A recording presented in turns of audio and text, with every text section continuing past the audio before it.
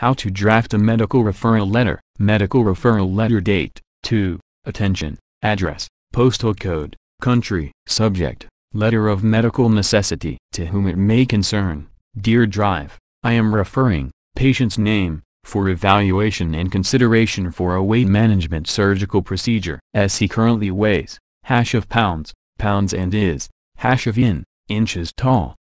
His BMI is, BMI I have been, patient's name's primary care physician for the past, years. I have supervised several of his weight control diets and programs. None of these have resulted in any sustained weight loss. As a result of this persistent morbid obesity, his comorbid conditions are becoming more difficult to manage. These comorbid conditions are as follows.